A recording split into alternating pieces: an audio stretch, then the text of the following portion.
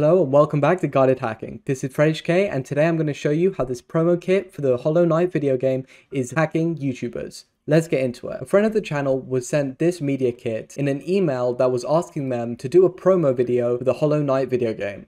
If we look in the character promotional art folder, we can see some promotional art, and then also in the media kit folder, we can see a video that shows some gameplay of Hollow Knight along with the screen title so they can use it in the video. And then you can also see the contract for the Hollow Knight promo with this file here. As soon as the YouTubers will click on this, their YouTube channel will be stolen and it will be used for nefarious purposes. Let's see how this whole infection chain works. You can see in the properties that it's actually an MS-DOS application with the file extension being .com, and the description of it is an installer. If we look at the size, it's absolutely huge with 605 megabytes. This may fool YouTubers into thinking that it's a lengthy document, but really this kind of hacking is done to bypass antivirus scanners and other kinds of protections which can't handle files this large and struggle to create signatures for them along with scanning them for signatures. If we go and open this file in Detect It Easy, we can see that it's in fact a .NET binary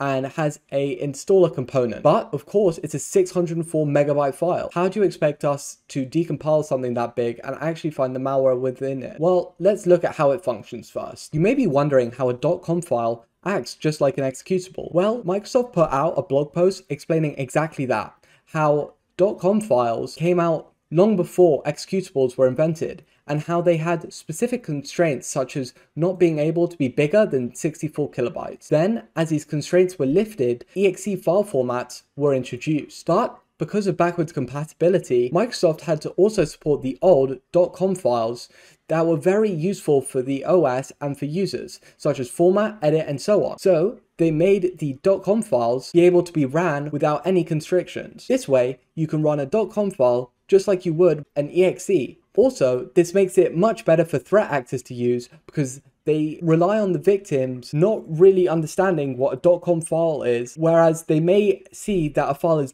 .exe and not run it. Anyway, enough about the file format, let's look at what's in this binary. I've opened the binary in DNSpy as it's the go-to tool for analyzing .NET binaries. We can see that the file is internally named Sassy Inanga and has a few other random words like this scattered throughout the binary. If we want to look through it, then we're going to start hitting some of the common issues found within this binary that I've had to deal with. When first opening one of the dropdowns, we see that it is protected by 198 Protector v4 by Aptitude. And this is a packer that can be found on GitHub.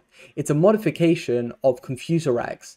And already hearing ConfuserX and modification, we know we're going to be in for a fun ride. Then looking at more of the code, when opening some of these classes, we see so much packed code. These being some variables here, and going down, it continues to just be random variables and random functions. This is why the binary is so large. It's because it's filled with complete junk to make the life of a reverser completely impossible. So instead of going through DNSpy and trying to figure out what's going on, I'm first going to get a general idea of what the executable is doing by dropping it in a sandbox. So let's go and do that first. Some of you may be wondering, how do you learn malware analysis and how you can do the same as I do in these videos? Well, if you're prepared to put in the hard work and time, then I recommend that you go and check out the amazing content on the Guided Hacking website. There is an insane amount of technical content specifically regarding reverse engineering. So go check out Guided Hacking as your one-stop shop for all things reverse engineering. As always, I've used Triage to look at the file, and I've executed it here within a Windows 10 sandbox. We can see that Triage has found a malware config within the files, and it has turned out to be dropping RedLine with a botnet of hxxps, and this is the C2. If we look at the Windows 10 detonation, we can look at some of the processes of how this malware functions. First, we see the original file being ran, and then PowerShell is ran, and then ASP.NET compiler is ran. Looking at the networking, we can see that PowerShell makes a request out to this IP with a subfolder of docs and then a file. This text file is probably a quite interesting file, so we'll take a look at it later. If we look at the TCP networking, we can also see requests out to the RedLine C2 at the end. And this is within the ASP.NET compiler. So let's continue our analysis of the binary in light of this information. Because we saw PowerShell being ran by the binary, we want to see where these calls are made, and maybe we can see what commands are being passed to PowerShell to be used. Let's go take a look. Before we go any further, I have to give a huge shout out to Casperinus and Draconia for giving me a lot of help while looking at this binary.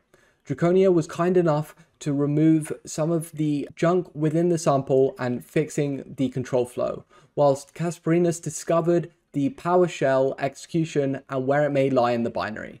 A huge shout out to both of you, and thank you so much for helping. This huge binary is not responsible for much more than downloading and executing using PowerShell. And this is where the command to PowerShell happens, within this string.join. If I was to set a breakpoint within here, I would see within the variables of the binary that we will see the code passed along to PowerShell. And here is the code that is passed to PowerShell. We can see that it starts off with a sleep of 30 seconds. Then it sets an array of 0 times a bunch of other numbers and calls a request to the URL that we saw earlier within triage. It'll take this and put it in the payload var variable. Then it'll base64 decode it. After doing all of that, we can see that a new object is created for AES, and AES will be used to decrypt the binary with the private key being this base64 encoded string and this as an IV.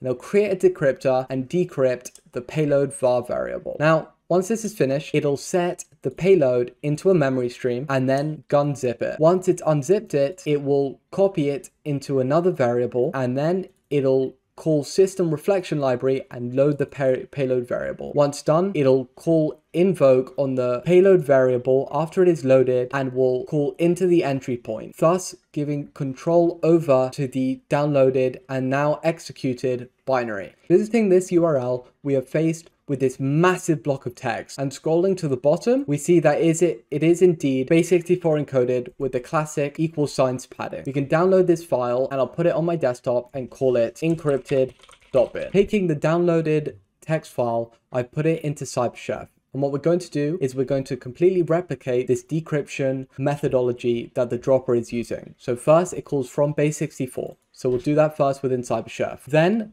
next up, we're going to see that it'll initialize the AES object. So within here, we'll call AES decrypt and set the key as the same that we got from the dropper code and the same IV from the dropper code. Then checking, we see that the mode is CBC, which is correct, and that we need to give it an input type of raw. Once done, we can see that the output is also raw, but we're not done yet. Next up, the PowerShell will put it all into a gzip stream, and we need to do the same. So we'll put in gzip within CyberChef, and we're going to use gunzip to decompress it. And after doing all of this, we can see that we get the normal executable headers of MZ. Then some more strings of this program cannot run in DOS mode. Let's save this as our next stage2.bin and analyze it. Taking stage2.bin and then checking it out in Detector Easy, we can see that it's also written in .NET. Detector Easy doesn't detect a packer, so let's drop it straight into dnspy. Looking at the binary in dnspy, we get the same kind of packing with random words put together. Because we know the infection chain and what to expect, this packed binary is our final payload of RedLine. I hope you all could take something away from this video and that you enjoyed it. Until the next one, goodbye. If you enjoyed this video, a like would help a lot, and subscribe to be notified of future uploads. If you haven't already, check out guidedhacking.com for a step-by-step introduction to game hacking and an ever-growing catalog of content. Thanks for watching, and I'll see you next time.